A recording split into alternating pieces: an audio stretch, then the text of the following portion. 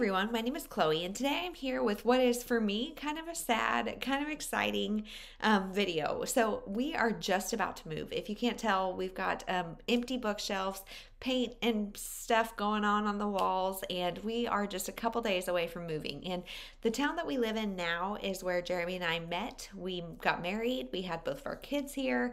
We just have lived here for a long time. Our family's here. There's a lot of things that we are going to be leaving that are really just kind of nostalgic to us. And part of that is little free libraries for me. So if you don't know what a little free library is, you can go to, I think it's like littlefreelibrary.org or something. I'm not sure. I'll link it down below. But they're just little like houses, little boxes, I guess, of things where you take a book and leave a book. And it's just a little free library. And they're so cool. And that is where I unhaul most of my books, especially after COVID. Like during COVID, that's the only place I took my books. And now since, I really love the concept and really want to keep them going. And when I first looked at this town, we had 2 little free libraries. And I'm in a town of about 60,000 people, and there were 2.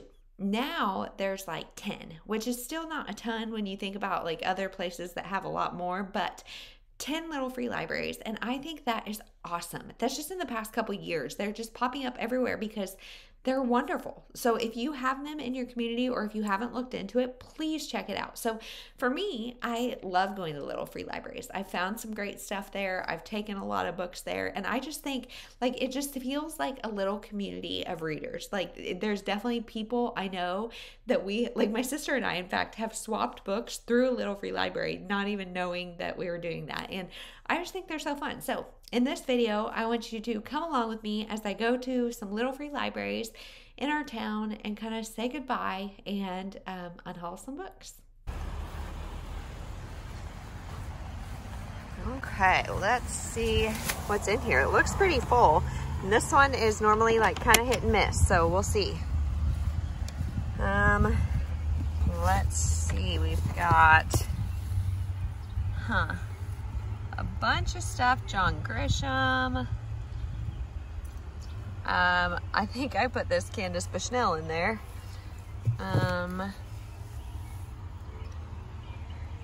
I don't think I need anything in here. There's a whole layer back there, but it's the Nora Roberts quartet that I put in there. And I put that in there a long time ago, so I don't know how often this gets cleaned out, but there's a little space for a couple more, so I'm going to put a couple more in there.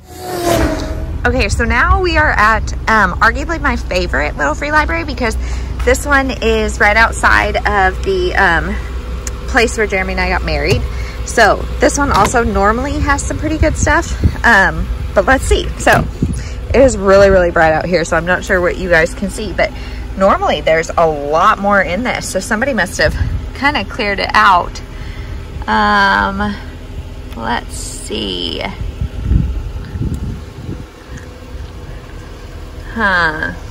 Randy Alcorn, he wrote, I think The 5 People You Meet in Heaven. I like that one. Some middle grade. Racing in the Rain. I have that, I think. The Boy in Striped Pajamas. Let me see. Have I read this? I don't think I have. I think I'm going to take The Boy in Striped Pajamas and I'm going to leave December by Elizabeth Winthrop. Just read that one. And Smart vs. Pretty by Valerie Frankel. So, not a huge win, but Boy in the Striped Pajamas I am excited about. So, on to the next one. All right, so now we're at another one. If you guys watch the vlogs a lot, this is one of the areas where we do a story walk, but they have this cute little thing, and this is right around the WIC office. So there's a lot of times there's some kid stuff in here. Let's just see what's in here. My hopes are not high. Danielle Steele, A Father's Heart. That is a Harlequin super romance. That one might be cute, but oh, it says an unforgettable novel and Rita award-winning author, Karen Young. That could be good. I don't think I'm going to take it. Yeah, I don't think there's really anything I need in here. So I'm going to leave these two, The Queen of Everything and The Year of Fog. And yeah, that's another little free library. Okay, so we're at this one now, and I didn't even know this existed. This is really like pretty close to our house, and it's a tiny little box, but that's okay. We are going to check and see what's in here.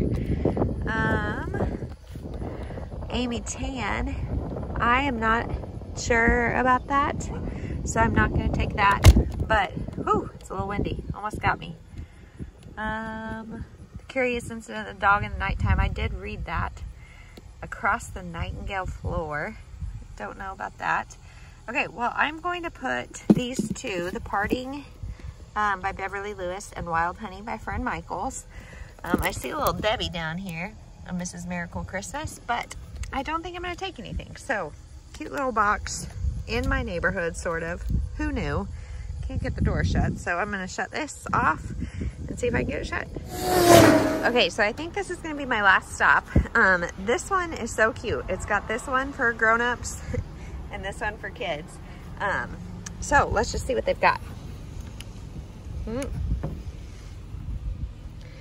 Okay, Una Out of Order. I loved that one. I need to check and see if I have that on my shelf because I honestly can't remember. Some Jodi Picoult. I think I may have brought those here. French Women Don't Get Fat. I've heard about that, but I have not read it. Otherwise, I think I'm good. So I'm going to put these two, A False Sense of Well-Being and The Kitchen God's Wife. And I'm going to double check if I have Una Out of Order. And that's it. But overall, this one looks pretty good.